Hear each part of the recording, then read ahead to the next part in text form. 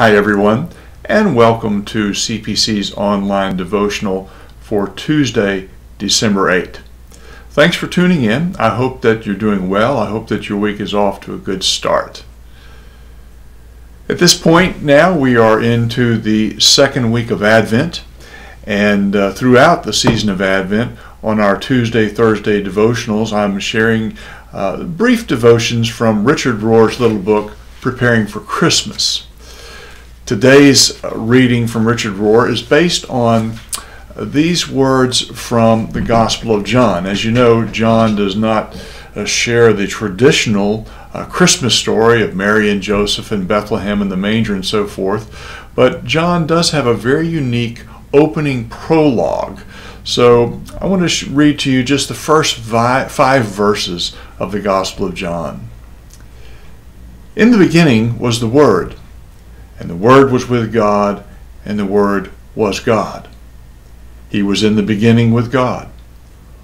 All things came into being through him, and without him not one thing came into being. What has come into being in him was life, and the life was the light of all people.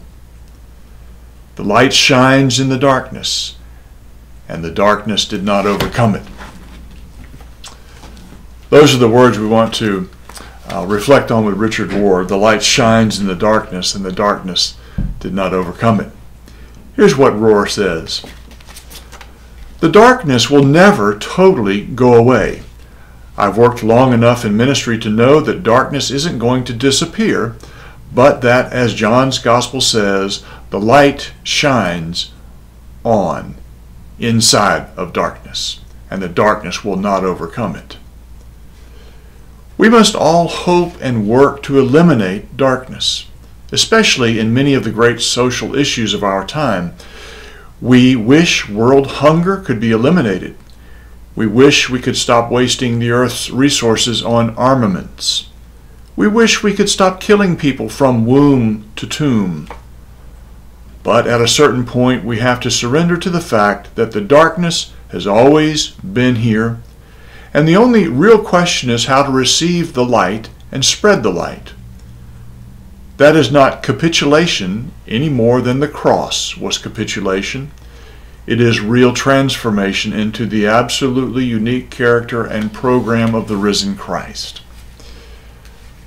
What we need to do is recognize what is, in fact, darkness, and then learn how to live in creative and courageous relationship to it. In other words, don't name darkness light. Don't name darkness good, which is the seduction that has happened to many of our people on both left and right.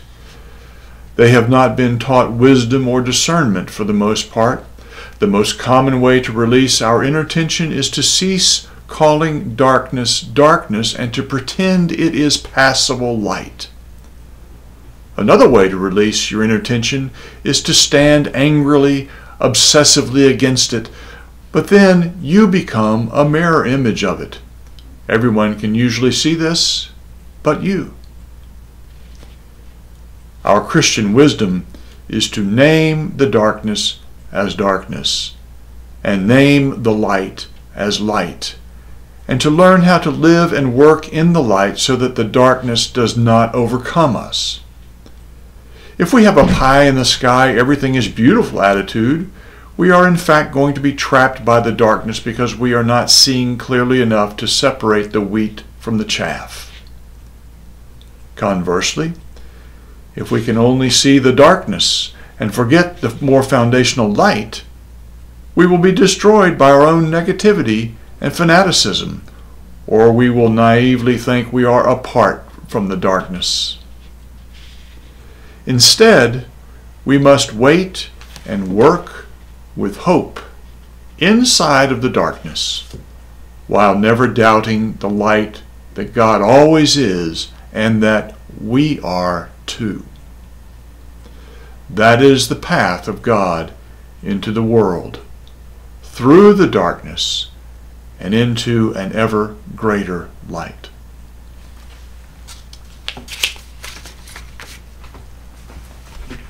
Let's close our time now with a prayer from our Presbyterian Book of Common Worship. Please pray with me. Blessed are you, O Lord our God, ruler of the universe, creator of light and darkness.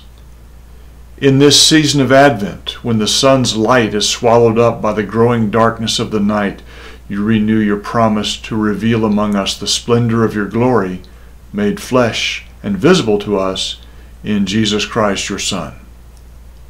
Through the prophets, you teach us to hope for his reign of peace. Through the outpouring of your Spirit, you give sight to our souls that we may see your glory in the presence of Christ.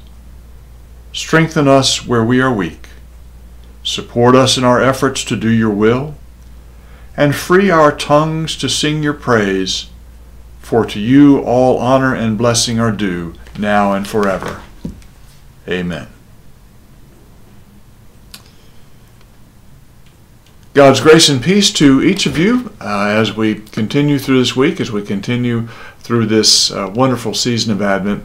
Hope to see you again online for our Thursday devotional. Until then, goodbye.